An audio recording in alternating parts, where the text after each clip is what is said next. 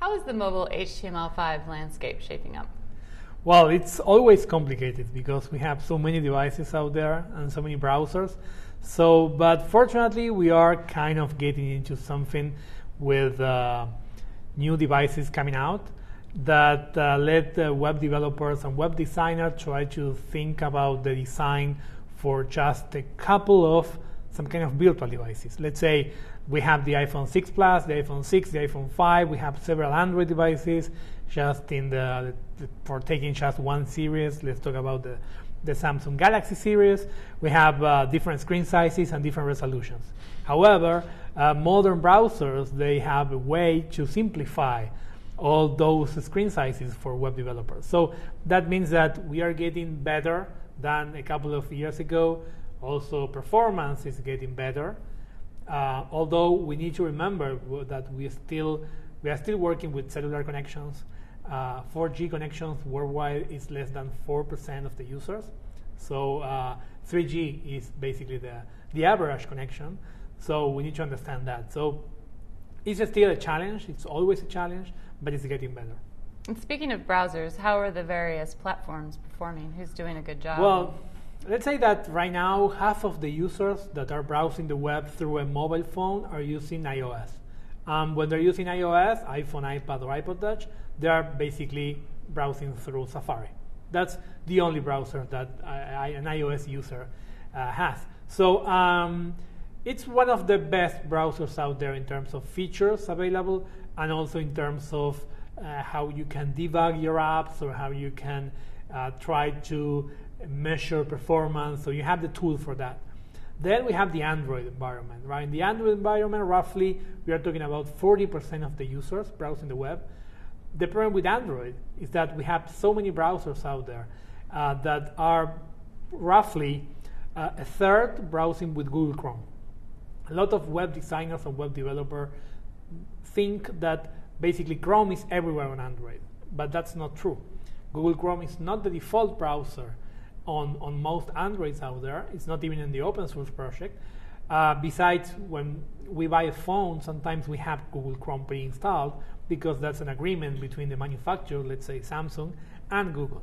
But it's not part of the Android open source project. Then we have Android browser. That is the default browser that we have on most Android devices. And unfortunately, today, most users are browsing with that browser. It's called Android browser or stock browser, or it doesn't have a name, really. It says browser. And finally, we have other manufacturers, for example, Samsung or LG. They are providing another browser that sometimes is called as Internet. So it has an icon with the name Internet. And that browser is different. It's Chromium-based, so it's similar to Chrome, but it's not really Chrome. So that means that it's still complicated from a web designer and developer's point of view to test on every kind of device, every kind of Android. Finally, the last 10% is a mix between IE, Internet Explorer, or Windows Phone, Opera, that is usually Opera Mini on feature phones, and Firefox. And that's a lot of platforms. So you've mentioned a couple of the challenges. One of them clearly is a browser problem. But what would you say are the biggest challenges other than the browser platforms for developers? And what are some ways that they can address them? Well, I think the biggest challenge, if I need to pick one, is performance, right? Performance is the most important feature right now on the mobile web. Why? Because, again, we're using cellular connections. Cellular connections have greater latency. That means that for getting the first byte from the server, it takes time. And on 3G, it might take up to half a second just to receive the first byte. And people want fast websites, as fast as possible. So we have that particular challenge. There are a lot of ways to let's say, to try to solve the problem, right, with different techniques. And one of the biggest issues that I'm seeing right now on the market is the overusage of responsive web design. That is a huge topic around mobile. And sometimes when you set responsiveness or responsive web design as your goal, you have the problem that you are like some kind of losing focus of the real thing.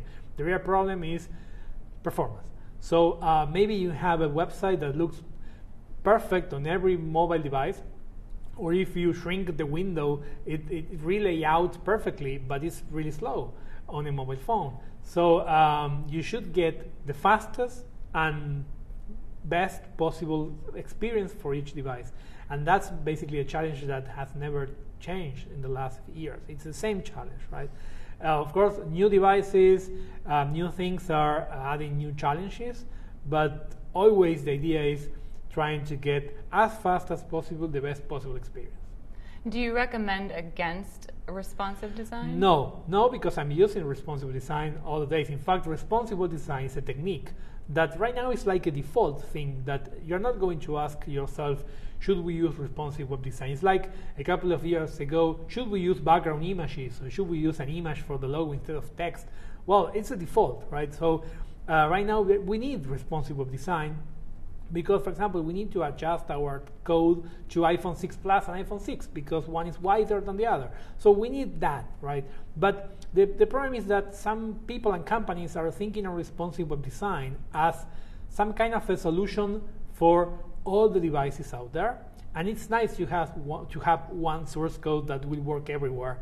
I mean, it's a nice idea, but in the real world, with cellular connections and slow devices, that might be a problem. So you can do responsive web design with performance, right, in mind. The problem is that people that are spending money or adding budget on responsive web design, they are not adding money for performance. So if you are doing responsive web design, you also must have a budget for performance. So if you do both, then it will work because there are mixed solutions, including some JavaScript libraries or some server-side libraries that will help performance on responsive sites. So you can do it in the good way. But if you just think about the design point of view of responsive web design, it will look fine, but it will be slow on mobile devices. We've been talking about mobile web development. How do you see the role of mobile changing as IoT, the Internet of Things, becomes ubiquitous? Well, yeah, now we have devices everywhere. Besides wearables, right now I have my smartwatch here, but maybe in 10 years we're going to see devices everywhere sending input information to apps. Those apps might be in a server, in the cloud, and those apps will generate some kind of intelligence and will bring us back information from that intelligence on other devices. It can be smartwatch, smart glass, our phone. We don't know yet exactly what will be here. But there are a lot of challenges there for content owners or, let's say, companies, because you need to understand that you are going to be everywhere. So there are still companies today that they don't think they need a mobile website. So for them, talking about IoT is like the super future. But you need to understand that your service, the service you're providing right now, will change. So you need to embrace the change. That's the first suggestion I have. Because we know that the only know that we have for sure granted right now is that everything is going to change. It's the only thing that we know. So we need to design for the change and don't think about devices as some kind of a goal or the achievement. Our achievement is to create our new iOS application, our new Android application. That doesn't care really. You need to think about how you're going to serve your user through multiple devices. One instance today is the Android application or the iOS application. But in the future, it might be a Ring application or wherever. So if you embrace the future, you embrace the change, and you start thinking about possibilities, then you will be faster when the technology is here. What kind of development challenges do you foresee in IoT? Well, the first problem is how to serve multi-devices, because again, we have devices that are input devices, such as heart rate, heart monitor, or you have for health, and you have devices that are for output, such as a glass or a device that you can attach to your car or at home, a little family robot. There are a couple of projects out there for that. So from a developer's perspective, the challenge is to set your goals as a company and see what kind of information can you get from IoT and the information you're going to give to IoT. So like input, output, and what is the the smart solution. So because here you need to add value to the data. So you're going to get raw data from elements around the user, and you need to add value to that data to give information finally to the user through all its devices. So all the devices that the user have. It can be the car, the house, the phone, the glass, the computer, wherever. So we need to think about that. It's a real challenge for companies that right now they're thinking on a website. So their product is the website or their app. They're not opening the thing to new ideas. And to new devices. To new devices that are like appearing. Cars or houses. Exactly, exactly. We are going to see maybe next year cars with devices and screens that will connect to our phones. The same happens with the smart house and a lot of things. Beacons, when you get into a shopping mall, you will get information. Your phone will receive information from those beacons, such as offers and that kind of things, or museum, and you're getting information about what you're seeing. And that sort of things are going to start growing up all the time. And what are the most exciting things that you're seeing in mobile right now? Like what people and projects are you really keeping an eye on? In terms of projects, there are so many that it's very difficult to find one that is really interesting. I'm trying to follow a lot of projects that are working more on this idea of giving more value, right, to your information.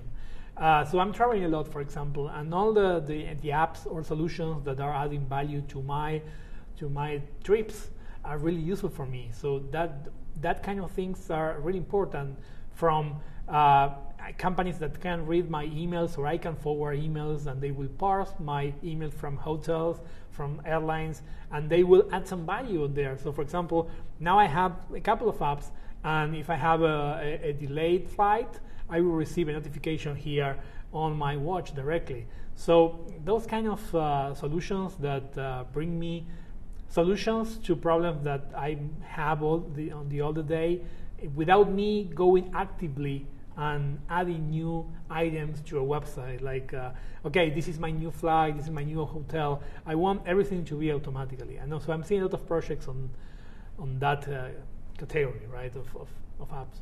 So kind of a intelligent automation. Yeah, intelligent, exactly. And intelligence over the raw data that we have all day on our emails, on our Twitter account. So we have information and data there. We just need to get the data, parse the data, and work with it. There are also some companies working with data and trying to make the business of data. So there are companies where you can even try to sell your data, because right now even you are doing that and you don't know, right? You are getting free services in exchange of your data, but you are not really aware of that. I mean, typical user is not aware of why, I don't know, Gmail is free, or why another service is free.